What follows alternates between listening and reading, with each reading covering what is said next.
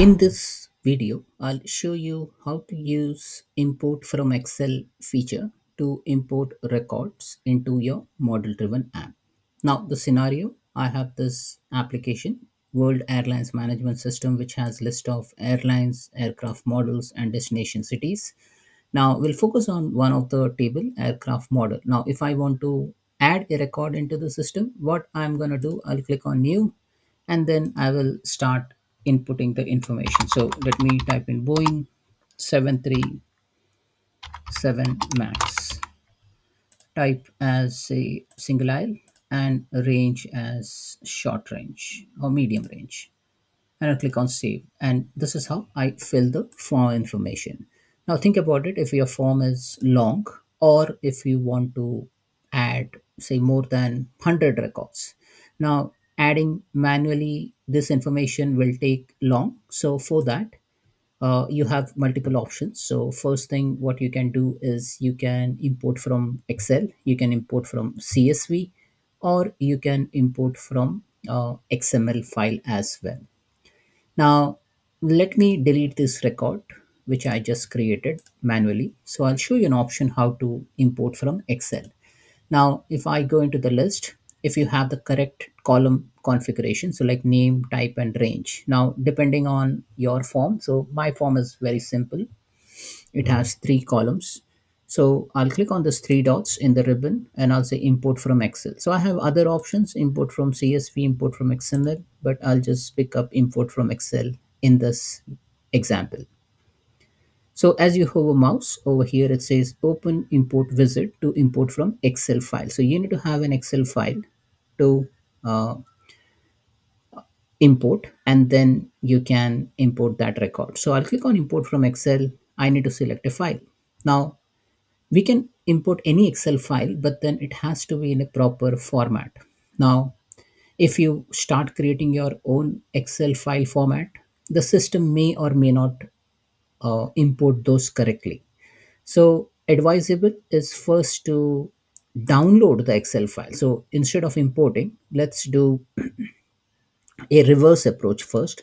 So I'll say export to Excel. Okay, so I'll say export to Excel, and then it will start exporting the Excel file. So let me open this file.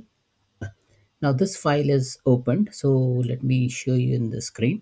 So it has exported this file with all the record. Now currently I do not have any information within the system. I will just say click on enable editing and I can start typing the information over here, name, type, and range. Now I can start typing the information. So let me type in say Boeing 737 and then I'll say single aisle and short to medium range. So Boeing 737, and I can select the type because this has exported the type field as well and the range as well. So I'll just say short to medium range. And next record, I will just go ahead and type in Boeing 747 wide body, and let me pick as a long range. So this is how I can type in the information manually, right? Or if you have this information somewhere in the database, you can also copy the information. So let me copy the information with some more records. So two records I have manually added, but the other record I will just paste it. Now, as you see over here, I have pasted some information. I had this information somewhere in my system, so I just copy pasted it and it has picked up correctly. All done, click on save. So active aircraft model 17/5/25, 16:47 p.m. Again, come to this three dots. Now, instead of exporting, now we have already formulated that Excel file. Let's import from Excel. Click on choose file and I'll select active aircraft model. Click on open. And now I have an option to either select the owner for imported record or I can keep it blank. So let me keep this blank for a moment. It doesn't look like a mandatory field, so that's fine. I click on next. It says you are about to import active aircraft model. It has given the size of that file as well. So it is 12 kilobytes. Now I have an option to either go back, review the mapping, or finish the import. Now I'm not allowing duplicate. So if I say allow duplicate, I just need to turn this on. But in this case, I'm not worried about duplicates because this is just a first input and I don't have anything in the system. Depending on your scenario, you can either allow duplicate or no. I'll keep the setting as it is and click on review mapping. Now in review mapping, it has properly picked up the fields. Now why it has picked up the field? Because we have done the correct way of importing the record, right?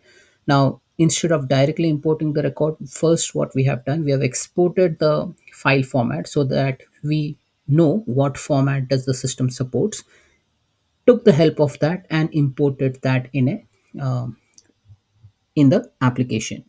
Now here, name is mapped to name, so all good. Range is mapped to range. Type is mapped to type. Now, if you wanted to see what all range the system supports, you can click on this, and then here you will see the long range, medium to long range, short to medium range. If you want to see what are the type the system supports, so let me close this. I'll click here, and then it will show you these are the different types the system supports.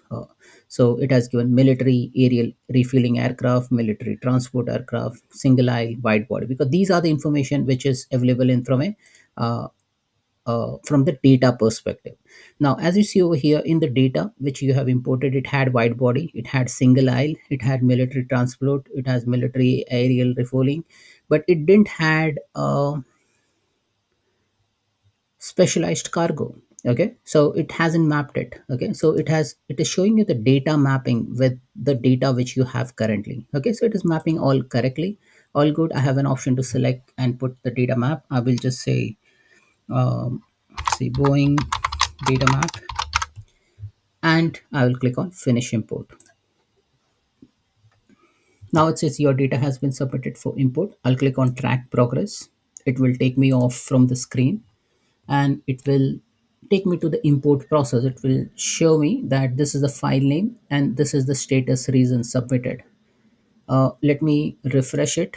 Now this is parsing. It has picked up 15 records, and then it will start parsing this 15 items from the data. It is now transforming the data so that it fits into the correct columns within the application. And once it is transforming, it will start importing those records. So I'll just click on refresh so that you see all the status. Now it is importing, and now it has completed the import process success 15. Okay, so this particular import process has imported 15 records using the Excel file import process.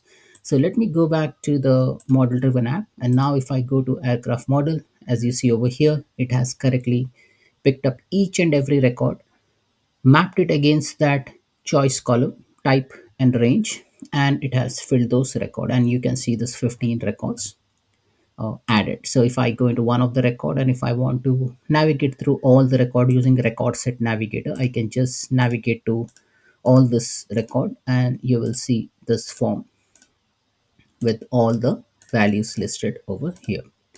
So this is how you basically use import from Excel feature, which opens an import wizard to import from an Excel file.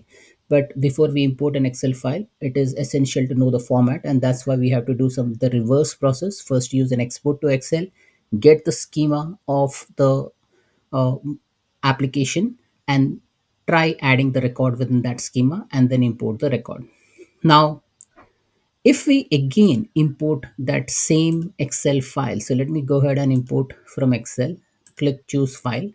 And if I again import that same Excel file and click on next, and if I say allow duplicates, then what might happen is if I allow duplicates, then all this 15 more record will get appended within the system. So we'll have 30 records.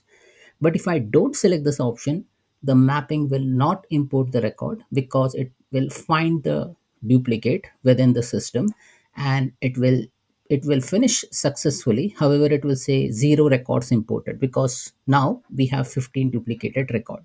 So this is also an important thing if you want to maintain the data consistency, or if you are importing the data into the already existing system. Then this is a best option to either select allow duplicate or not, depending on the user scenario. If it is a transactional record, yes, you should allow. But if it is just a master field or a reference field, then it is advisable to not allow the duplicates. So that's it, folks. This is how you basically import data from an Excel file in a Power Apps model driven app. Thanks for watching.